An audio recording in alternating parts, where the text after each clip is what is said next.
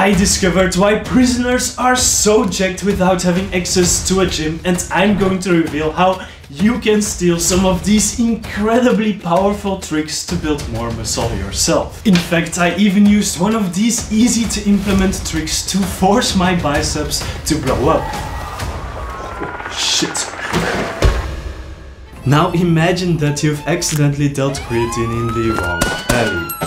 And because you never do cardio, you gassed out pretty quickly and got caught. Now you've ended up in jail for 5 years and you've got nothing but time.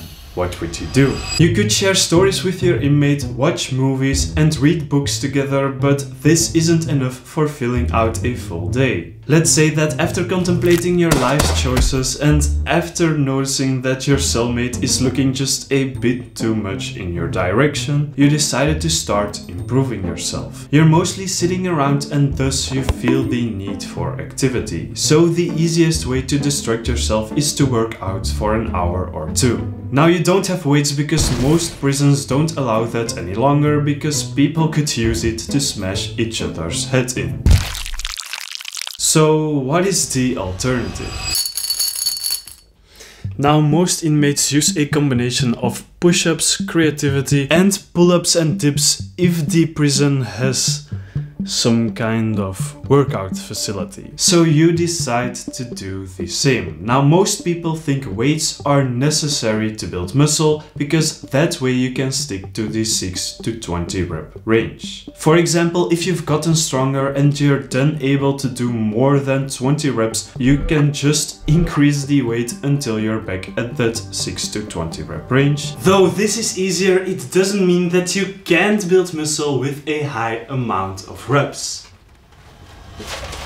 You see, there have been numerous studies that show that we can build about the same amount of muscle with as low as 30% of our 1 rep max, meaning 30% of the maximum amount of weight we're able to lift for 1 repetition on a certain exercise like the bench press, for example. So if I'm able to bench 100 kilograms or 225 pounds for 1 rep, 30% would be 30 kilograms or 67.5 pounds, which compared to that 100 kilograms is insanely light. The only limitation here is that these sets with low weight and thus high reps need to be taken very close to failure, unlike when you're training with, for example, 80% of your 1 rep max. But this means that even when you're doing 30 to 40 reps, you're building close to the same amount of muscle, and even if you go higher, there still seems to be a noticeable amount of muscle growth. Doing 50 push-ups to failure is less enjoyable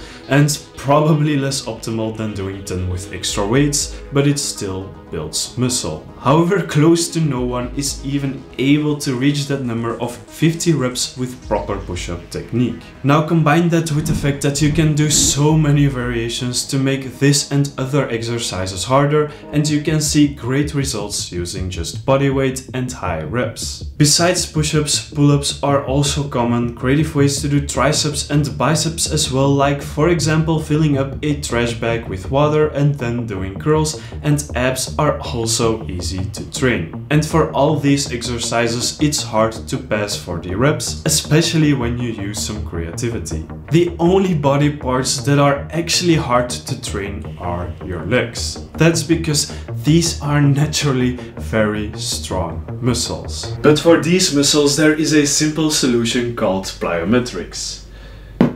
Plyometrics are basically exercises where you simply do a movement as explosively as possible, like for example jumping as high as you can and doing that for a couple of reps. However, a lot of people seem to think you can't build muscle with these type of exercises, but current research does suggest otherwise.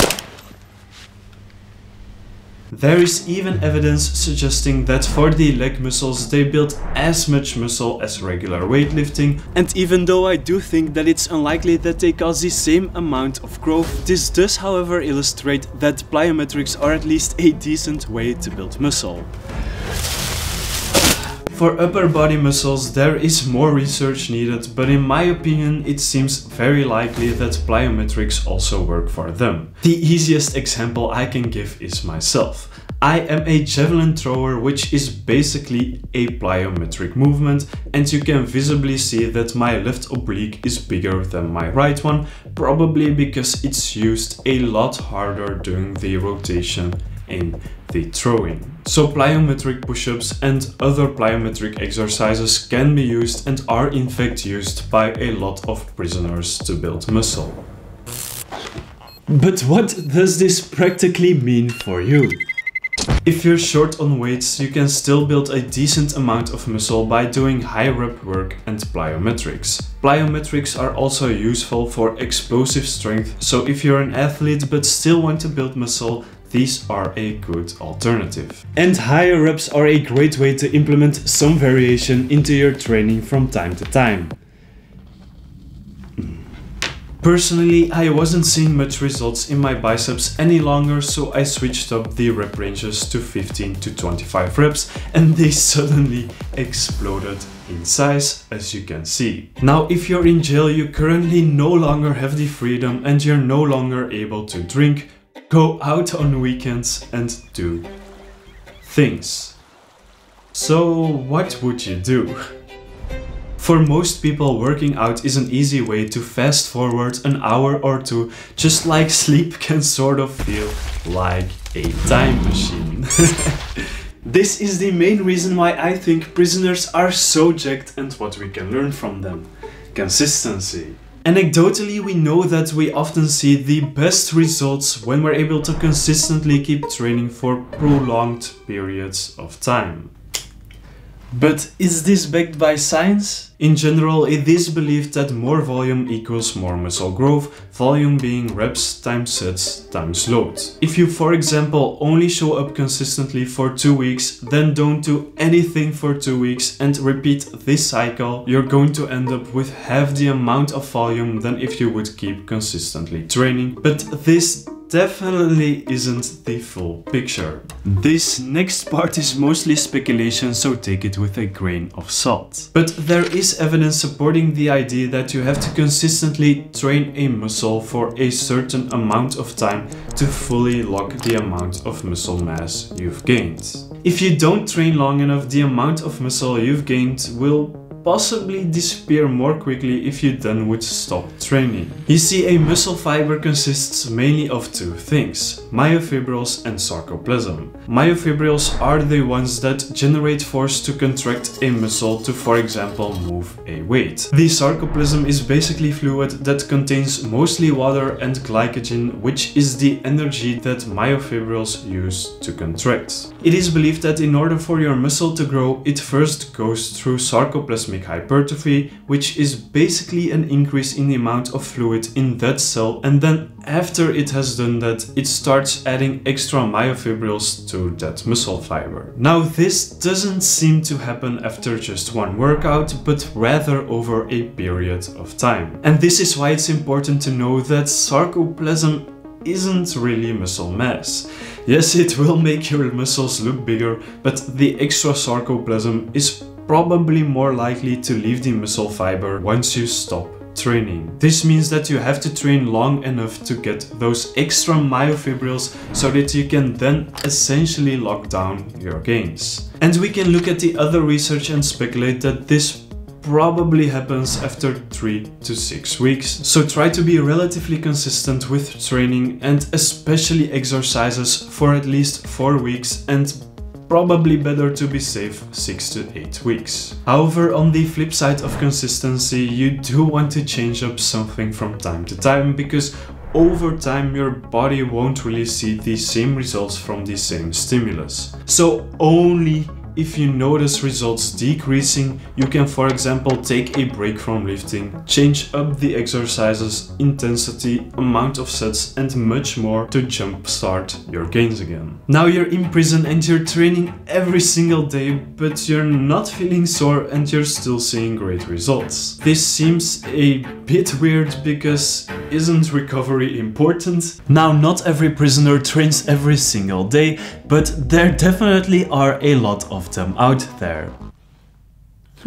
However, it is speculated that lower reps do cause more fatigue. They for sure seem to cause more injuries, which often causes you to take longer training breaks. And we're almost certain that they do cause more fatigue to get the same amount of muscle growth. For example, in one study, to get the same volume and thus muscle growth, subjects had to perform 7 sets of 3 reps as opposed to 3 sets of 10 reps. During this study, the group that had to do 3 sets of 10 reps felt so great that they even wanted to do more sets, but the group of 7 sets was so dead that after their workout they were almost begging the researchers to stop exercising. This sort of shows the fatigue difference between low and high reps for the same amount of muscle growth. And because we now know that inmates mainly perform high rep work, it could be an explanation as to why they sort of recover faster. This all means that if you want to accumulate more training volume but not too much fatigue,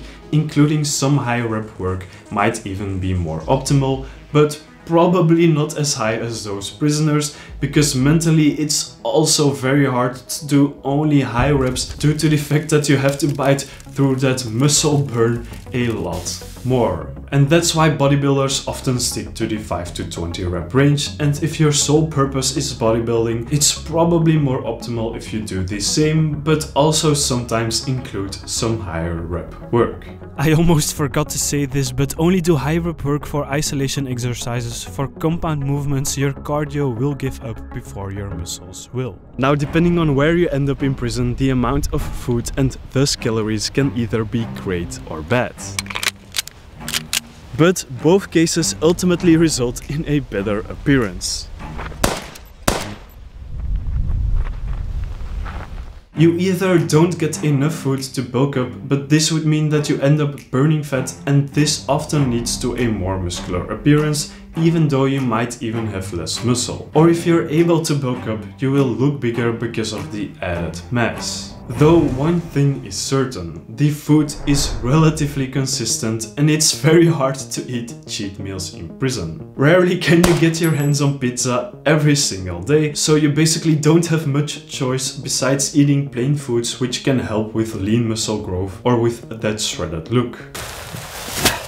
You can also often purchase food in prison, so if you're passionate about lifting, you could pay for decent meals to bulk up. Normally, you will also get just enough protein to at least add some amount of muscle mass. We can use this as an example and speculate that keeping relatively consistent eating habits might be a better choice for you. For example, something like having about the same breakfast and lunch every day. This makes tracking calories a lot easier. If you're not losing weight and you want to lose weight, simply remove something that you normally eat, and the exact opposite is true for bulking. Not seeing results, simply add some more food and thus calories. This is however up to preference, but for me personally, this has helped a lot. Now, your first night at prison might be disturbing. You can hear people talk and do other things that you didn't want to hear. It is reported that sleep in prison is probably very bad.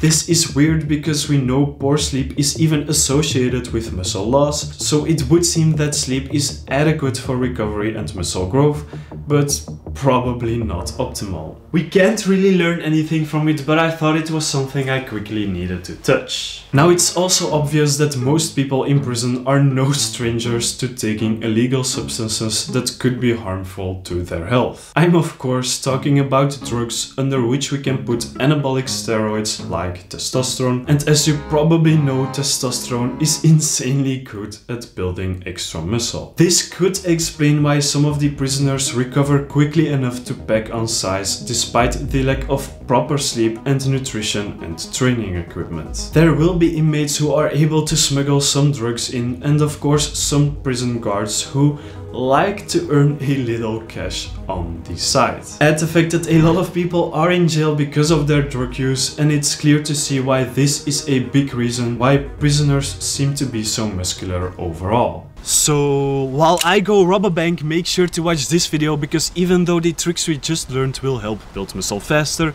they're useless if you don't understand this concept from this video first.